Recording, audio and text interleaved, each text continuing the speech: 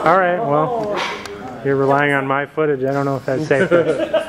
Go for it. Okay, well, this is Pixel. It was our first lunar lander vehicle. She's about 3 years old now. She's actually already done a level 1 mission, but unfortunately not at the X Prize. She's going to be our level 2 machine, which may get to fly tomorrow, but for sure on Saturday. Weighs in at about 600 pounds, dry, and then when we fuel her up, she weighs just about 1.25 tons. When she lifts off, she generates about 3,000 pounds of thrust from liftoff, and it's designed to lift off, hover at about 50 meters, and then translate across 100 meters and precision land on a pad that's only 10 meters diameter. And it has to stay in the air for 3 minutes. Which, if that wasn't hard enough, we've then got to refuel it, and in less than 2.5 hours, we've got to get it back to the other pad.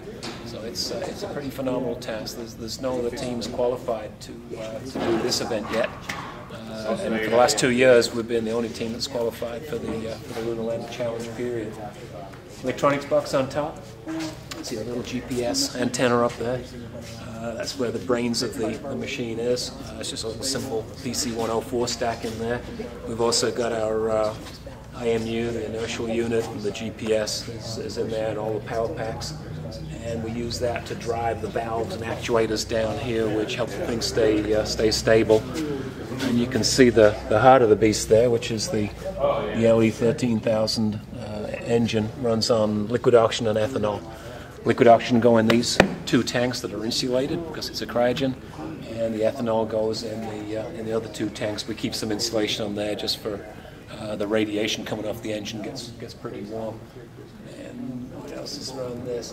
This crossover pipe here connects the two LOX tanks. That's our fill port for the LOX. And this little crossover pipe here connects the ethanol tanks. That's the fill port for the ethanol. And then these are our connections. There's one on each tank where we pressurize it with helium up to about 425 psi, and that's what pushes the propellants into the engine when we open the right valves and light the candle.